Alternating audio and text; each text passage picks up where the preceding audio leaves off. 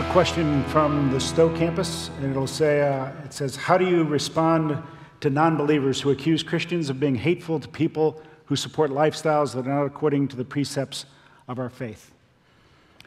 I think this is a very important question, and they all are, really. I'd be a dishonest person if I said to you that that question doesn't worry me, that I don't even think about it. In fact, we as a team, our entire team, people like Nabil Qureshi, Michael Ramsden, Oz Guinness, Amy Ori Ewing, our entire speakers team have often sat around a table and said, you know, how do we deal with this very trying social issue of our time? And even though the word is not used here, the idea is, you know, the homosexual lifestyle and all that has come about in our time, how do we as Christians deal with it? So Joe, if you don't mind, I'd like to take an extended answer on this. You know, let me give you about 3 panels of an answer. The first panel is the logical problem.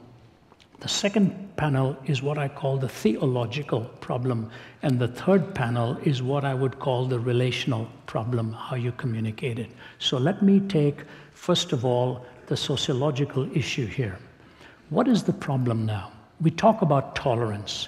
So when I was at one of the prestigious universities, somebody went to the microphone and asked this question. And I said to the person, I said, I will be glad to answer your question if you will first answer mine. What kind of a culture are we living in? You have to define it for me. I said, as far as I know, there are 3 cultures in relation to absolute. The first culture is called a theonomous culture, where the law of God is supposedly so embedded into our hearts that we all emotively or otherwise think in the same categories. Once upon a time, we would talk about the natural law in those categories, natural law. We believe these truths to be self-evident. The early framers believed in the natural law. We don't believe in natural law anymore, but we used to talk about it, and that's a theonomous culture. Theos, God, nomos, law. Sometimes the Indian culture will get close to that. It's not always the case, but they sort of, dharti ke aadmi is what they will say. We are people of the soil.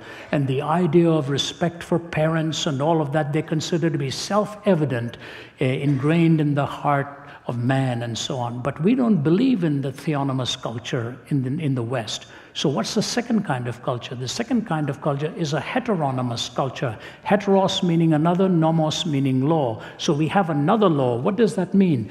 The mainstream of the culture is dictated to by the leadership at the top. If you look at Marxism in secular terms, it is a heteronymous culture. The handful in the top will control the masses. If you look at Islam, it's a heteronymous culture. If you go to Saudi Arabia or you go to Iran, which are supposed to be truly Islamic countries, the mullahs or the sheikhs or who are the ayatollahs at the top will tell the masses when they must fast, when they can eat, what they must wear, what they must not wear, who they can be seen with, who they cannot be seen with.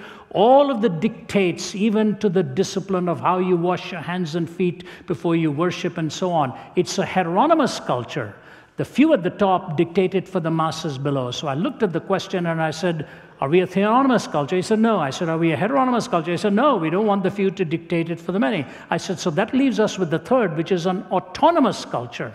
Autos meaning self, nomos meaning law, which means each person dictates their own moral prerogatives in the. I said, are we an autonomous culture? He said, yes. I said, all right, now tell me this. If we are an autonomous culture, and I answer your question, are you going to give me the privilege of my autonomy too? Or as soon as you disagree with my answer, you will switch to a heteronymous mode and dictate for me what I must believe as well? That is the sociological dilemma. That is the sociological dilemma, because if A disagrees with B, it's not just that A is enforcing his or her principles upon B, but B wants to enforce his or her principles upon A. So there's a mutual autocracy being sought here, but it is never going to be consistent in a culture that is neither theonomous nor heteronymous. Autonomous cultures run into a conflict where everybody has their own autonomy. That's the sociological issue. You move beyond that, then to the theological issue. The theological issue is this way.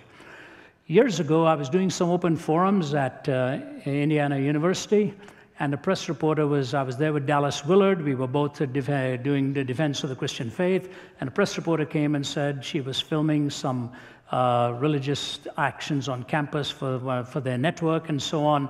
Do you mind if we tape what you're going to talk about tonight? I said, no, that's all right. You're welcome. But then she startled me by saying, we'll only be there for about 5 minutes, and then we'll be packing up and leaving. I hope we won't disturb you. And I thought, well, this is what the news does with a talk, takes 5 minutes of it, and then tells people that this is what was said, you know?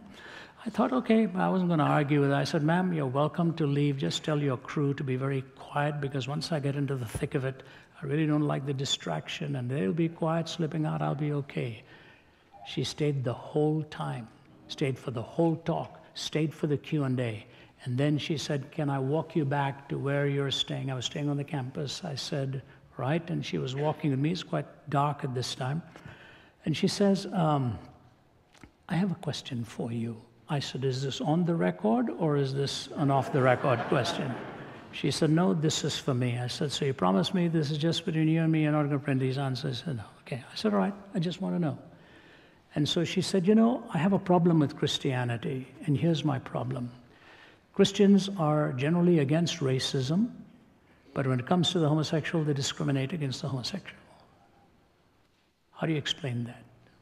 I said, I find your comments so interesting. In the first part of the question, it's an ism you're talking about. In the second part of the question, you particularize it with an individual. So I'm just fascinated by that, but that's okay.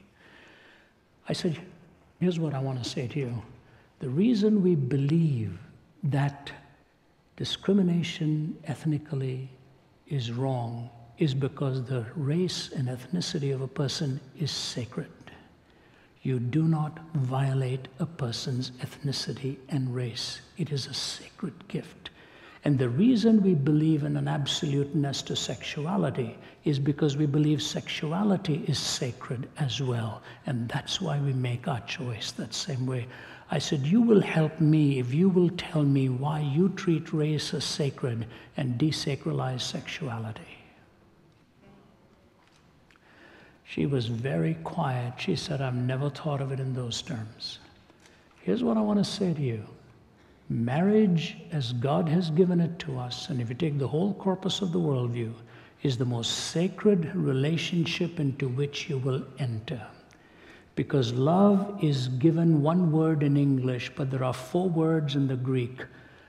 Agape, eros, storge, and agape, phileo, storge, and eros. Agape is God's love. Phileo is friendship love or brotherly love. Storge is protective love or parental love. Eros is romantic love. I said, do you realize marriage is the only one that pulls these 4 together? Agape, phileo, storge, and eros. I said, and if you take agape out of that, eros is gone for whatever you want to do. Romantic love becomes redefined. And to us, the Bible gives the sacredness of marriage as Christ is to the church, the bridegroom and the bride. And in that sacredness and the beauty of a consummate relationship between a man and a woman, as it is shown in the singular commitment of the marital vow, I do and I will. When you say I do to the one, you say I don't to all of the others. And you say I will to one, you're saying I won't to all of the others. So any departure from that beauty and sacredness of the 4 confluences of love is a biblical notion of what it really means to be married. And to just take one behavior and make it look like it's aberrant is not right. All departures from that are not acceptable in the sight of God. The theological position is a consummate relationship between a man and a woman in the procreative act and in the sacredness and paying each other the ultimate compliment of taking each other at their word. So theologically, this is the way we see it. Sociologically, we've been put into a conundrum. So we come then in relationally, how do we deal with it? And here's the hard part. But you know what? And my wife will tell you this, others will tell you this who know me. I accept people with a love and a genuineness, regardless of what their view is on anything, if it's different to mine. I have learned to love humanity. I can put my arm around a person who has a different view on marriage or a different view on politics or whatever, and just say, God gives you the most sacred gift of the prerogative of choice, but God does not give you the privilege of determining a different outcome to what the choice will entail. The consequences are bound to the choice. And you go right back to the book of Genesis, and it tells you, you do what is right, will you not be accepted. But if you don't, sin stalks at the door, desires to have you. And so when I look at the sacredness of marriage, any change from it, from the biblical point of view, is a departure from the biblical mandate. But at the same time, the Bible commands us to love even those with whom we disagree. And our responsibility as the church is never to hate the individual. Our privilege is to love. And only God can change the heart of a person. And God is the ultimate judge. And in a pluralistic society, let us as Christians be both light and salt and learn to love one another. And let God be the judge over all of us. He is the one who is pure in his judgments. We can make errors. Those are the 3 panels I want to leave with you.